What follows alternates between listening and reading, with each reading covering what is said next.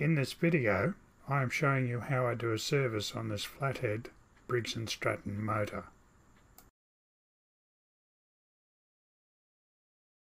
Many of the rotary lawnmowers sold in Australia have come with a Briggs and Stratton engine. This is an American built engine. It comes in one of two versions, a flathead, or more correctly an L-head motor, and an overhead valve, or more correctly an I-head motor.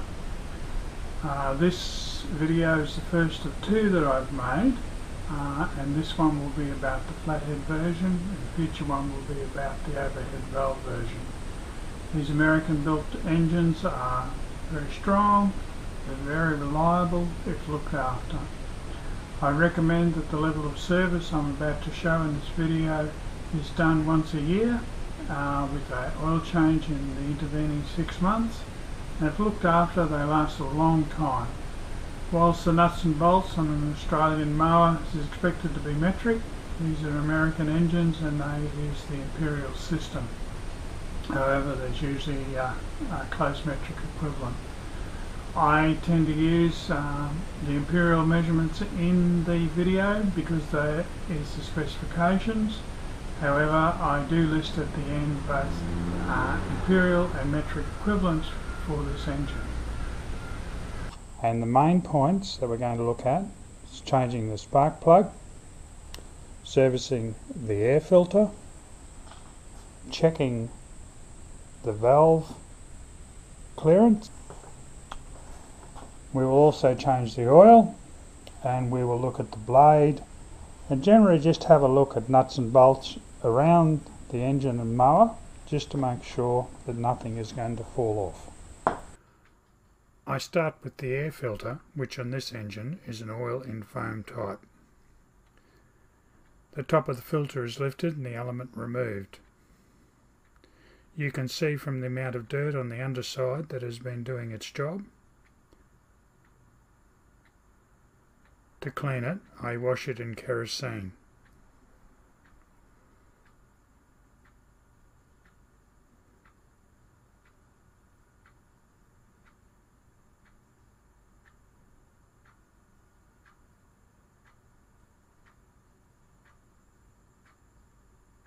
The first wash removes a lot of dirt, and I replace the kerosene to do a second wash.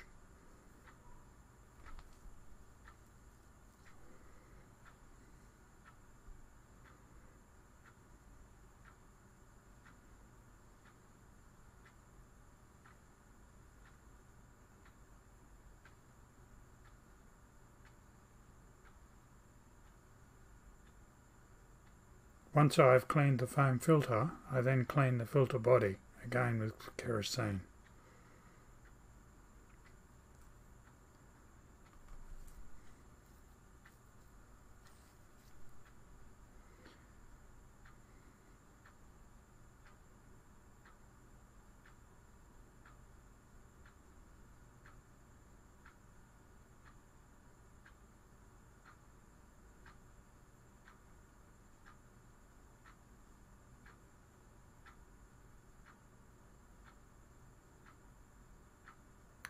Here I am re-oiling the foam filter using the aptly named foam filter oil.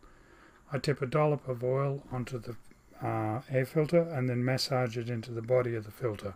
The end result is a piece of foam that is oily to touch but not dripping oil.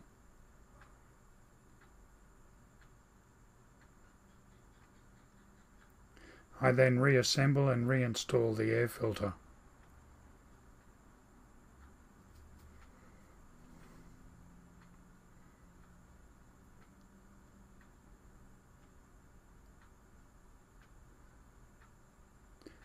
Next I remove the spark plug using the 13/16 of an inch spark plug socket to undo the plug. I check the condition of the spark plug, and after removal, this one has some carbon fouling. I don't replace the spark plug yet. Instead I will now check the valve clearances. The valve cover is partly obscured by the exhaust. I first unscrew and remove the muffler. I then use a 1/4 inch socket to remove the 2 screws holding it on.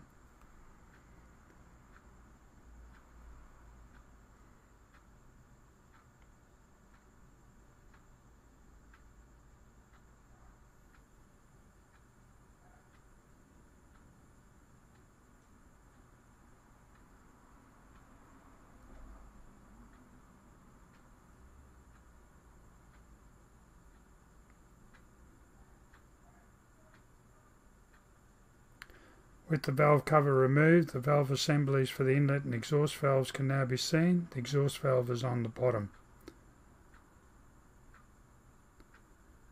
The valve clearance is measured with the motor at top dead centre on the inlet stroke, and I will use a screwdriver to indicate piston position. I'm rotating the blade. It will have just fired, and now it's reached the bottom of the stroke and the exhaust valve is opening and emptying, and the piston is coming back up to the top and at the same time pushing out the exhaust gas, which is why the exhaust valve is opened. It's reached the top now and it's starting to go down, and the inlet valve is now starting to open, is opening all the way, and at the same time the piston is going down, sucking in the next charge of fuel air mixture. Piston has reached the bottom now, the valve starts to close and the piston pushes up and it's compressing the fuel air mixture. So this is the inlet stroke. When it reaches the top, both valves are closed. To check the valve clearances, I have selected feeler gauges corresponding to 5, 7 and 9 thousandths of an inch. The inlet clearance range is 5 to 7 thou and the exhaust is 7 to 9 thou. I'm looking for a loose fit of the feeler blade at the low end and a tight or no fit of the blade at the high end.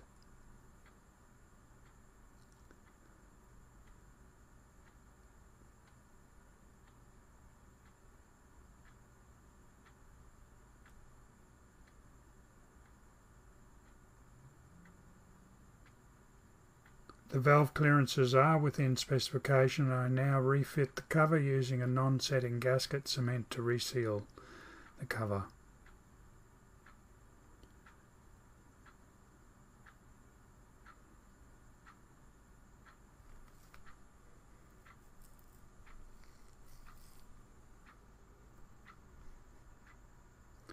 I now fit a new spark plug, in this case an NGK B2LM, gapped at 30 thousandths of an inch.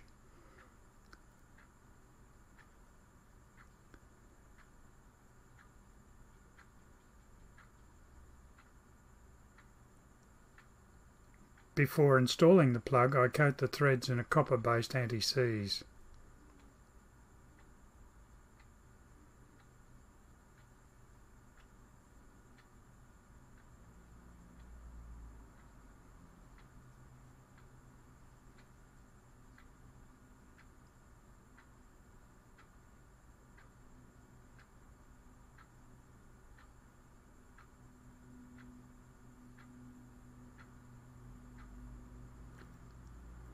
The next job is an oil change. There are two options for draining the oil in this motor: out of the filler, or at the bottom of the motor there is a drain plug.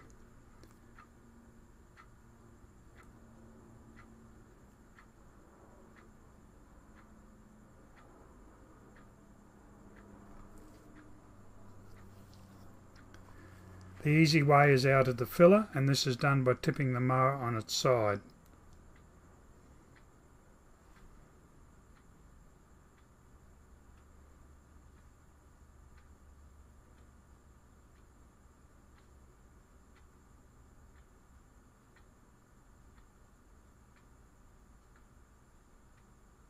With the oil drained, I return the mower to its upright position and refill the oil.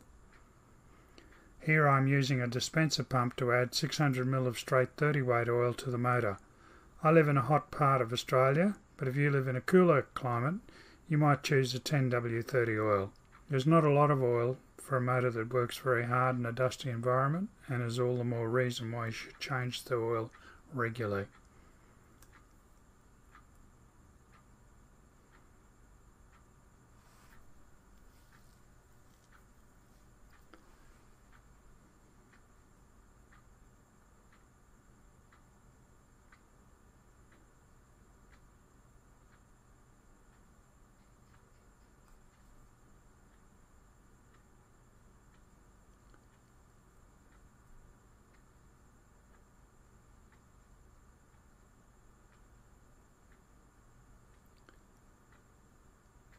Finally, I will start the mower and do a short test mow to make sure it is all working well.